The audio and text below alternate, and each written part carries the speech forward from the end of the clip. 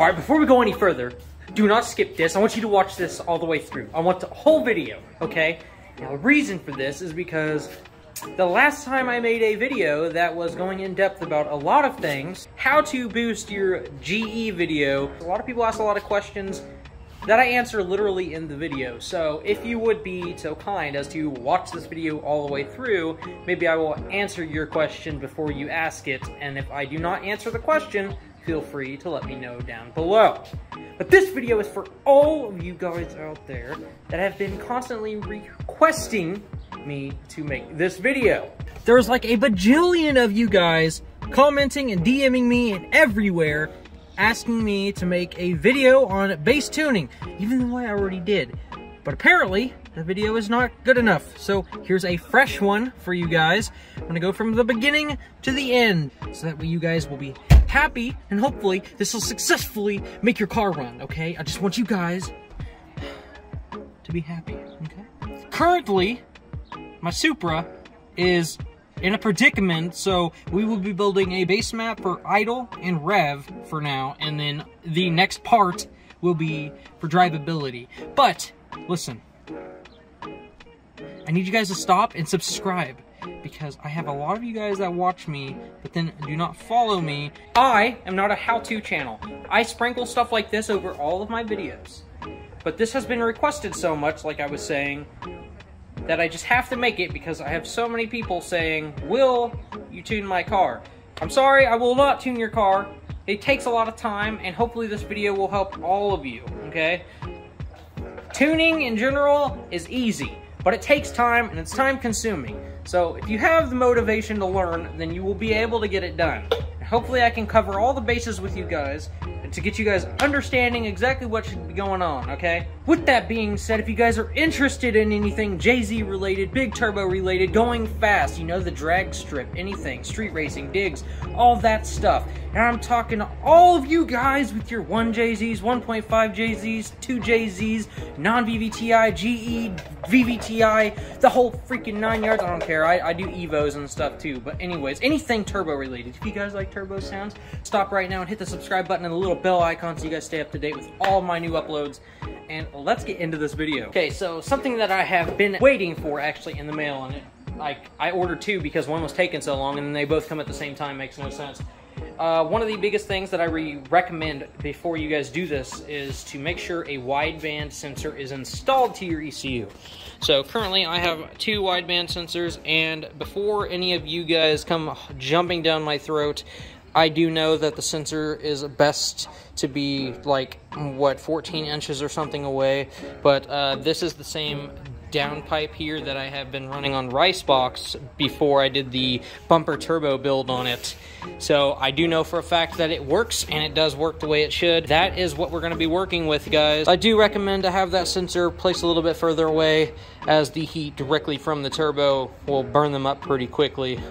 I always buy a bunch of extras on hand, so I have them. I'm going to wire this in real quick, and then I will get into the settings and everything, all the presets that you guys need to be paying attention to in the ECU. Let's go ahead and get started here. I'm going to open up a base map. So this map has been set up already to get a car idling in a certain setup. Most of my setup will be similar to the map, but I'm going to go over all the parameters and everything that you need to know to get your car started with the coils, the injectors, all that stuff. I'm going to go over a complete base map here, and I will even show you when I'm ready to start the car.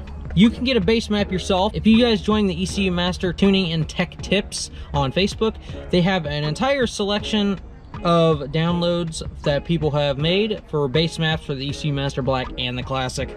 So I'm going to go over the ECUMASTER Classic, but everything for the ECUMASTER Classic, you can basically, there are select maps in the Black that are actually different from the Classic, but everything is pretty much straightforward, and that goes for all ECUs. Everything is going to be basically the same across all the ECUs, but the software itself will have a different layout and things will be different. But if you know what you're looking for, and hopefully after this video you guys will understand a basics of tuning, then you'll be able to figure it out yourself. So my car, my Supra, is basically the same setup as Ricebox, where there is a non-VVTI 2JZ GE bottom end with a 1JZ head. Now the 1JZ head is the non-vvti version, whereas the 240 actually had a 1JZ vvti head. Currently, as the car is being built, it is a 2JZ GE vvti head on a non-vvti bottom end. It's a non-turbo long block basically, but vvti head, non-vvti bottom.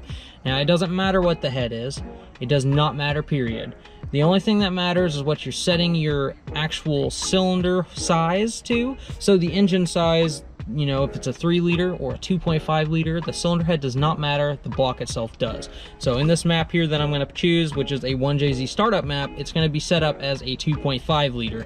And I'll be going over that here in just a moment. Going to want to make sure that the key is set to on. Now the IAT sensor is going to be the factory IAT sensor, so we're going to go with the 1JZ IAT sensor because this is the stock IAT sensor in the engine. If you guys are using a GM sensor, you will more than likely choose the GM 250 selection here, which is the GM sensor you will normally get when you're doing an IAT conversion. I'm still running the stock IAT sensor that is in the plenum of the Manifold, so we're going to choose the 1JZ GTE one. You don't need it for a car to run, and for an example, I didn't have it for the first 2 years that I had my big turbo build on the 240. The only thing that's going to benefit there is if you have an IAT sensor, there's more range of adjustment that your ECU can make for the temperature that your intake air is pulling in. Map sensor will be the same sensor that is in the ECU, so we're going to use the built-in map. It's already checked, it's ready to go. TPS is one of the bigger things here. Now if you look here, this is the tune display. There's a lot of other selections that you can do down in the bottom here. If you go to the gauges, there's a lot of things that you can bring up. So if there's anything that you're curious to see, if you want to have your coolant temp popped up, otherwise you can use this here, and any of these selections, if you right click, you can set a channel log, and you can choose from any of these things, but you right click on the item there that you want to change. So in my situation, I've already got an RPMs, and I actually like the setup that I have here, so we're going to go back to AFR and set it back. And if you guys watched the setting my base map, my AFR is messed up because we're not using a narrow band anymore, we are using a wide band, so we're going to have to go back in and change that here in just a moment. But if you look, the TPS, it says 6%, and when I hit the throttle, it says 100. Now, ideally, obviously, when your foot is not when your foot is not pulling the throttle, it needs to be at 0. So here's what you do: you take this minimum voltage, and you adjust this arrow one direction or the other, and you can see that it moved. So you adjust it until it reaches 0, and then you go one at a time until you're 1 off of 1%. So in my case, we'll be at 0.79. So in the other way, we're going to put the throttle all the way open, so it's 100%. We're going to go up with it until it starts to read 90. So in my case, started to read 90 at about 3.8 actually. So make sure you are 1 click into 100, so you get the maximum .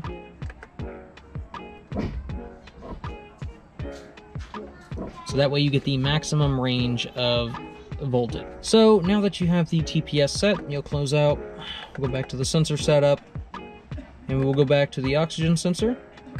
Oh, and actually it is already set to wideband, so that must have been a preset in the base map here, which is good. That's actually a good thing. Here's your extra sensors. So if you have an oil pressure sensor, plug right into the analog and set it, it'll start reading oil pressure.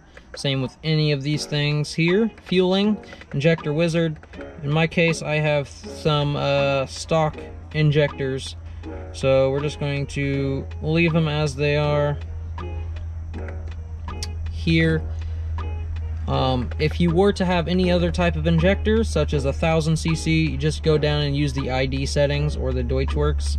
So in my case, if I were using 2000s or 2200s, I will pick the ID 2000. They're just presets, so if you wanted to change your actual trims or your latencies, you can go to injector calibration, which is here, and you can change all of these values to match the actual printout that you should have received when injectors were tested. So fuel cut is going to fuel cut when you start to get above like an actual boost pressure. So in my case, 47.9 psi is not actually what you think. If you look here, the engine is not running, so it's at 14.9 psi, which is actually the barometric pressure, when that's the pressure that is constantly being pressed on us. That pressure will change as you go higher and lower in elevation. So basically, whenever the car is running, it's going to pull a vacuum, and the vacuum is going to be a certain amount. In my case, when the engine's running, it should pull about 8 pounds. So if you go and look at a log and you're hitting a boost pressure, you need to subtract the amount of pressure that is on your vacuum from the maximum boost pressure. So 14.9 subtracted from 47.9 is going to be, it's going to be about 32 pounds. So about 32 pounds, you're going to do a fuel cut. So the engine will stop firing the injectors. Okay, so here's the injector phase. In the stock 1JZ non-vvti, the injectors are actually batched. So if any of you that know about the wasted spark setup on the vvti engines, this is the other way of this. So in the non-vvti engines, all of the coils are individual, but instead of having a wasted coil setup, it's basically a wasted injector setup. So the injectors fire twice per ignition event, and I've actually rewired it to where everything will fire individually. So in this, you just want to set them up as the firing order. Okay, so next we're going to go to the coils. Typically, whenever you are running a wasted spark setup, you will run a double fire coil. So it's exactly like I was explaining here with the injectors. I'm going to go ahead and set my coils. They are a single fire, so I'm using an AEM Smart Coil, so they're individual coils, and they have a built-in igniter in them. So we're going to use a single fire coil here, and that's just a preset. I'm actually going to go into my dwell settings and change those, and the dwell settings are something very important that you need to make sure that you get with the coils that you're using. You can look them up normally, and then you can change your voltage patterns for the dwell that's needed. It's important, and as long as you're using the proper coil setup, then you should be good. So with the ignition output, typically you're supposed to have the firing order set the exact same as the injectors. That's what I've heard, and I don't understand why my ignition outputs are actually different from the firing order of the injectors. But one of the things that you can do is if you're having issues, pull your coil out, set a spark plug in it, and you can come up here to the tools, and you can go to test outputs, and you can actually test your outputs as you go. So you can test your injectors and your ignition. So you can come out here, set your ignition, and you can go through their coils and make sure the ignition is set correctly. And you need to have the coils wired as coil 1 on the front of the engine, cylinder 1 through however many you have. Make sure you wire them directly to the ECU as they are, so ignition 1 to coil 1, ignition 2 to coil 2, and so on. But what you want to do is you want to come through here, go to your ignition, test it, make sure the ignition 1 is firing on the cylinder 1. So next we're going to go to the primary trigger, and the primary trigger, it's the toothed ring that sits behind the actual crank gear, and that gear is what runs by the magnet on the crank sensor, and it reads a small voltage. Now it is the signal that it sends is actually to let the ECU know where the crank is in the revolution. So if you guys have a vvti engine and you have the ring with all little teeth on it and there's a small little gap, you will be picking the toothed wheel with 2 missing teeth, and the trigger edge should be rising. With a 1JZ, with the older engines, so anything, the non-vvtis, should be a multi-tooth, and it will be all the little triangles, and there should be just a few of them. There will be no gaps or anything in between. The trigger angle is very important. You need to make sure that your timing is set properly. This is how you adjust for improper timing for the ignition timing. So your mechanical timing has to match your ignition timing. So if you are set there idling, the computer says that you are at 14 degrees advanced, and you go and use the timing light on your harmonic balancer, and the harmonic balancer says that you're at 20 degrees advanced, you need to adjust this number to make them numbers the same. So up or down will make them similar. So since I've already done my ignition timing and I've used a timing light, I do know for a fact that I have to adjust for a lot, so my trigger angle will be set at 51. You need to make sure 100%. This number that I'm putting here does not matter. You just need to make sure that you have somebody in the car cranking the car while you're using a timing light. Don't let the car run, because if the car is running and your timing is the other direction, you could be firing it close to 0, which is not good. You do not want 0 degrees of timing. So knock sensors. You guys are not going to believe this, but I do not use knock sensors. The 240 makes a lot of power, and let's be real. Even if I have a knock sensor, if I'm going down the drag strip at 30 pounds of boost and I am at 900 wheel horsepower, when my engine detonates, it's toast anyways.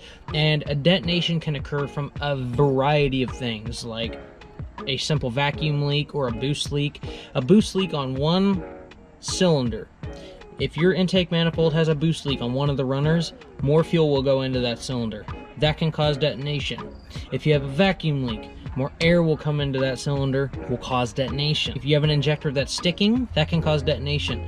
Having a knock sensor is for getting extremely close to the max timing that you can run for the max power. I mean, in my opinion, that's what I would use it for. I stay away from the max amount of timing that you can have. I run E85 consistently on everything except for the Supra, which I will be converting to E85. So if you guys are running pump gas, if you guys are running like 91 or 93, I suggest keeping your timing a lot lower, and I will come over that in just a moment. I don't really like talking about ignition timing because if you set it up wrong, that will literally cause detonation. Like setting too much timing, you will cause constant detonation, which is not something that you want to do.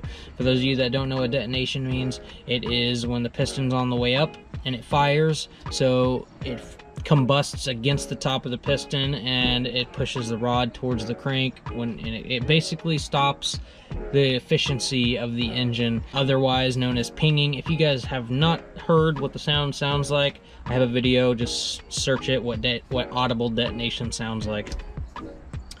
So I'm not going to really go over knock sensors all too much because I don't actually run them, but if you guys want knock sensors, it's as simple as, you know, plugging them into your knock sensor ports, and make sure you get the proper setups for them. So I'm not going to go over that too much.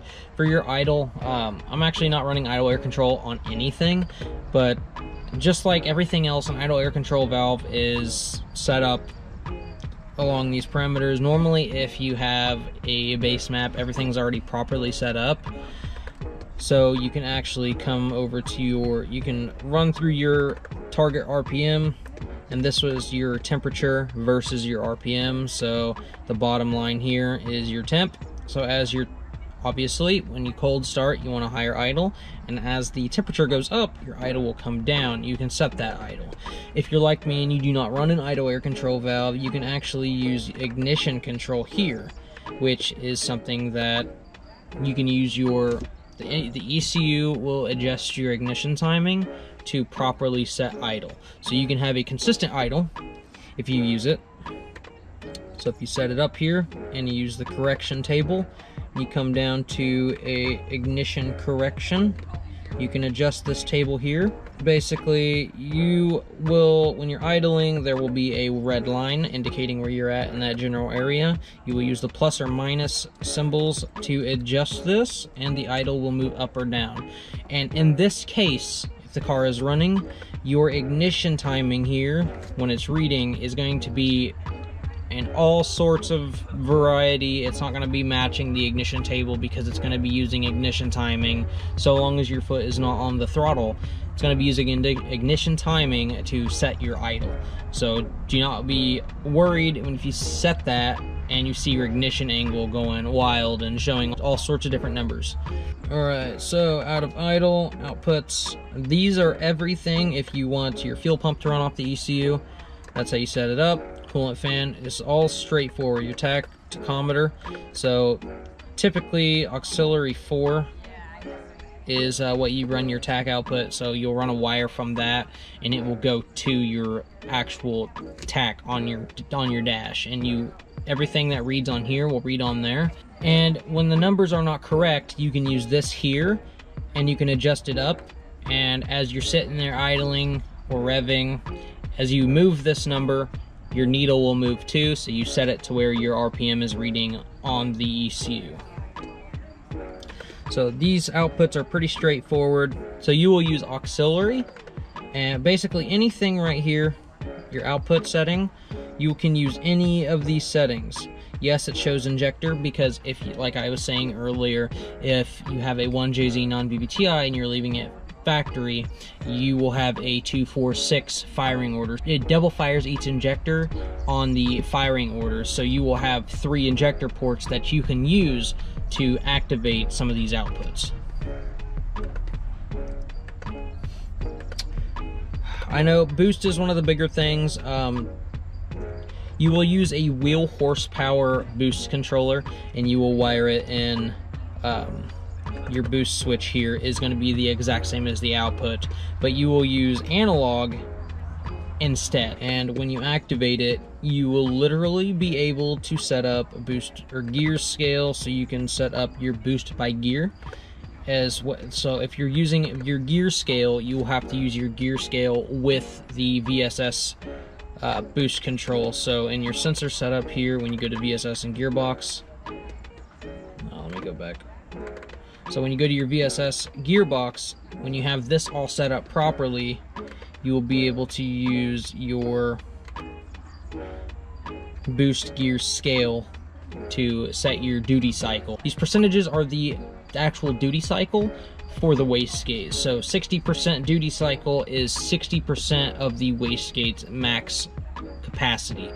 100% is 100% of the wastegate's max capacity. So one of the biggest things that people are saying or asking for is the boost target. Now, like I was saying before, whenever you have your idle set, if you guys look on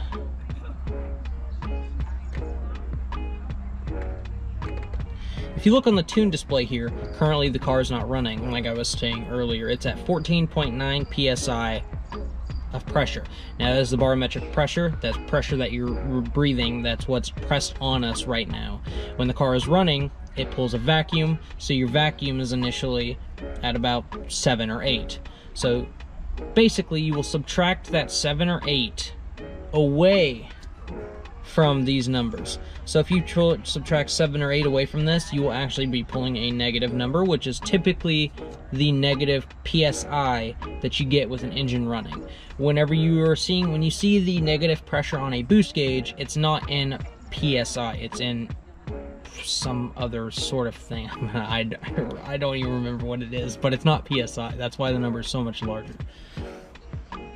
If you look here down at the bottom, this is under throttle position, so you can set your boost to active. You can set your boost to gradually come in on throttle, and then your RPM as well. So at 40% throttle, 2600 RPM, this is saying about 18 pounds, which is about 10 PSI if you subtract the numbers about right, which that's kind of insane. This map is not set up properly, period. I mean, this is essentially obviously stock turbo map, so if you're running a big turbo, this is just not gonna happen. You're just not gonna pull 10 pounds of boost at 40% throttle at 2600 RPM. It's just not gonna happen. So you will set this up properly. Okay, so drive-by-wire. I really don't want to go over this because I do not use drive-by-wire. I prefer the full mechanical throttle. I don't like things to fail. More electronics, in my opinion, is just more things to fail, and I try to remove everything I possibly can so I have the bare minimum on my engine to actually run efficiently. I know a lot of people have a lot of electronics, they have lots of sensors and lots of different things, and it's great to have a wide variety of different inputs and things to look at to see what your engine is doing. And I actually do plan on running all the pressure sensors and all that stuff that you would typically want to run. But drive-by-wire to activate your throttle, I wouldn't run it, other people would. I don't know how to set it up because I do not run that.